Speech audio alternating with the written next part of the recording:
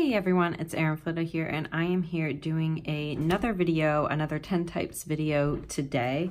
I am doing, that's the end of it, the 10 types of rating trackers. So there's the standard ones that you see a lot, the shelves with books on them, and then you fill in the books, and then the book with pages where you write the list on pages, but I'm going to go through a couple different ones with you. So the first type of tracker I'm going to show you is the challenges tracker. So I have two different kinds here, so two different spreads. The first one I have is an A to Z reading challenge, where the book title from A to Z, and I think this is kind of like an annual challenge. It's only 26 books, but you know, a lot of people have lives and it's kind of hard to make time for reading. So this is pretty good as an annual challenge to go through the book titles from A to Z, especially once you get into the harder ones like Y and X and things like that. It can get a bit harder. So I just have two columns here, well, three technically, from A to Z, the book title / series, and then the author. And of course, you'll see a common thread in all of these that I'm going to reference Harry Potter, because of course that is my favorite series. So the A to Z reading challenge is one type. By the way, for these spreads, I used a Tombow Feud, I used a Mildliner in the gray, and I used a Muji 0.38 gel pen. So just in case you were wondering. And then if you see other colors, those are other different kind of Mildliners, or they are from the Stardust collection of the Jelly Roll. So A to Z reading challenge is the first that I have to show you. The second challenge is 52 books in 52 weeks. And I decided to show it in a couple different ways, where you set out the parameters, the 7 days for each segment, with Mildliners.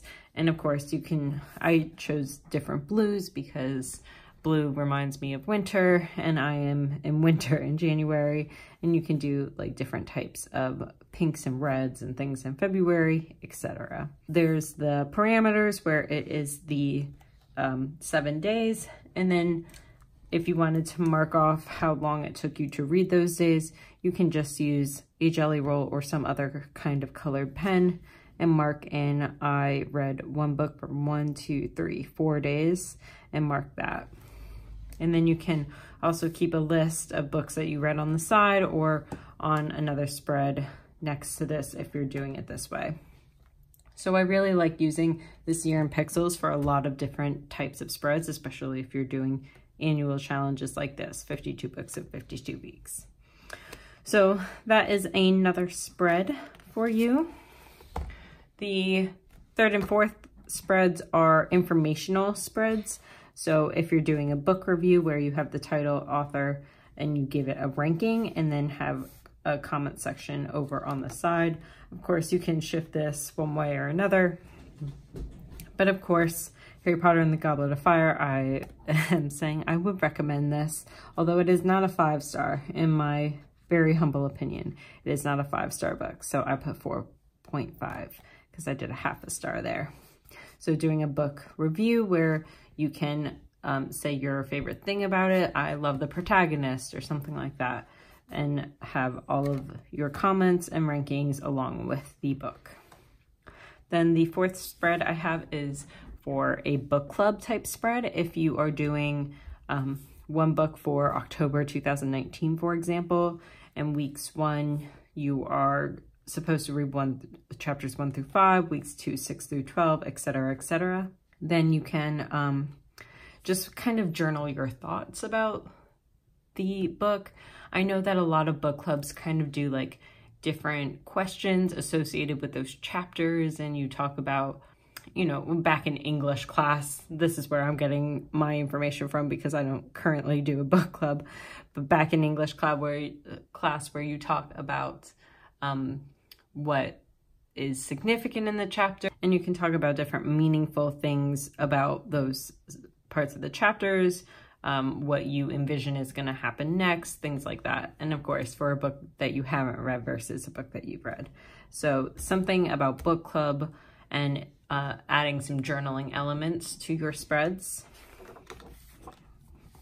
The fifth tracker I have is, of course, by chapter. So if I'm reading the entire Harry Potter series, I'm going to mark it off by chapter. So if I've only read chapters 1 and 2 of the Sorcerer's Stone, I would mark off chapters 1 and 2. You can do a fun design like this, or you can do, you can highlight it with a Mildliner, things like that, and just mark through once you've read all of those chapters and then moved on to the next book. So that is a super simple, super easy one. And of course, if you're doing like an entire series, you can mark it at the beginning of your bullet journal or something like that. The next one is I have by number of pages. So if you're less concerned about the books that you have read and you would rather put down how many pages you have read that day, there is a very simple line graph that you can do. I know that most people aren't going to read 700 pages in a day, because that's like the entire like Harry Potter Part 6 book. So, although to be honest, I pretty much did that in a day when it first came out, but doing a simple line graph and then writing in the number of pages you read for that. So this is typically done on a monthly basis, but you can do it over a longer period of time. For example, if you wanted to switch this year in pixels to a number of pages read, you can do 0 to 200, and you can color code that way and then do each block based on the number of pages you read in a day. So that's an example of by number of pages. The next one I have is with decoration. So if you want to add some decoration, you can add little doodles of something important about that part of the book. So I have the Sorcerer's Stone here, toilet for the Chamber of Secrets, although I like mess up the whole shading, so don't pay attention to that. But toilet for the Chamber of Secrets, I have Azkaban for Prisoner of Azkaban, etc., etc. And then when you finish this, you can like either add like a drop shadow or something like that to mark that you have completed, or you can, of course, put a little bullet to the side and mark off, or you can put the number 1 next to it if that's the first book you read in this whole decorative spread, then you can do that as well. So there's a couple of different areas, or you can do the whole design and then only do the color once you have finished reading the book. That's another. So the next one I have is from Bingo, and this particular bingo board is from Mama Teaches, which you can find on the website mamateaches.com, I believe. I found it on Pinterest. So I put different items for different things and then highlighted once that item was completed. And the whole point is you're trying to get a blackout. You can go for different types of bingos, things like that. So I read a book located in a different country, meaning the location in the book was in a different country. So if I'm reading Harry Potter, that is obviously in the United Kingdom, and I do not live in the United Kingdom, so I will mark that off. Or there's other types of ones like read a biography, read a book about science, read a book about read a book by a male author, by a female author, read a book about a president, etc. So I will link this bingo board down below in the description box so that you guys can take a look. And there is actually a free printable on that website if you didn't want to do all of this situation. Although if you are in an Archer and Olive, these are 4x4 squares with a box in between. The next one I have is an annual, which is based on nightowl.bookworm. It's an Instagram account, which I, again, will link below. They did it in kind of box format. I did it in a line graph format where one bar was the number of books read in a month, and the other bar was for number of pages read in a month.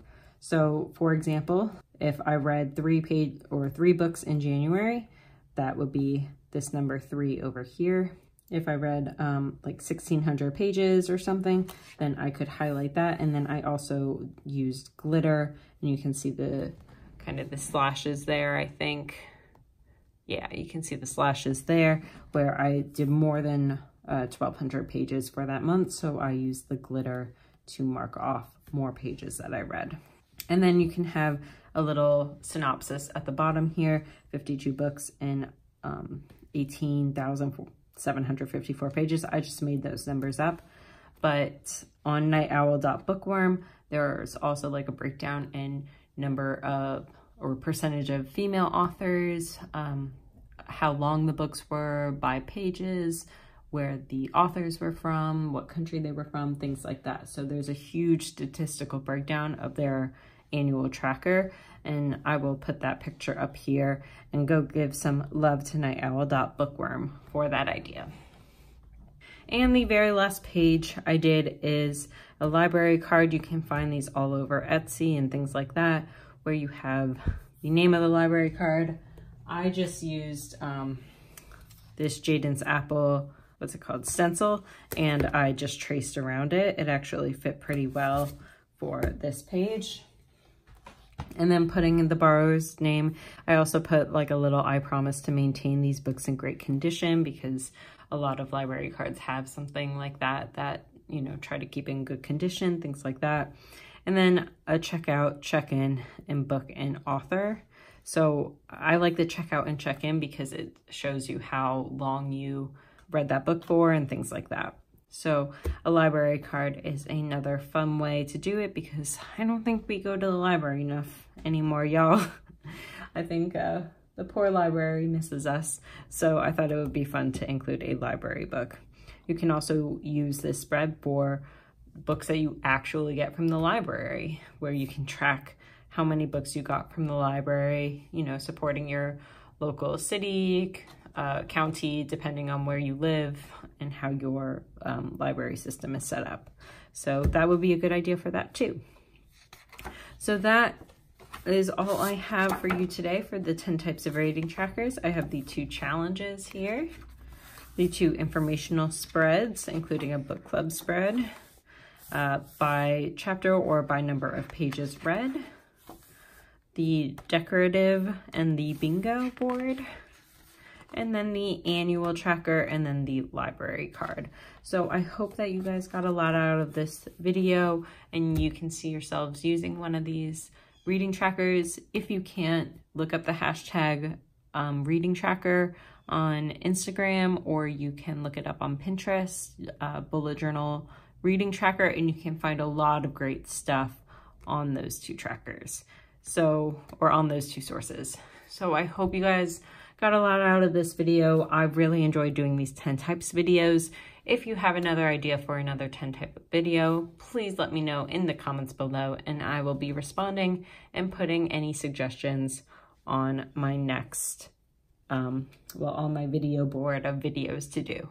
So thank you guys for that. Remember, in November, I am doing a Plan My Day series where you can watch me plan every single day in my Blackout notebook. So tune in for that, and I will see you next time. Like, subscribe, notification bell, all that kind of jazz. I will see you later. Bye, everyone.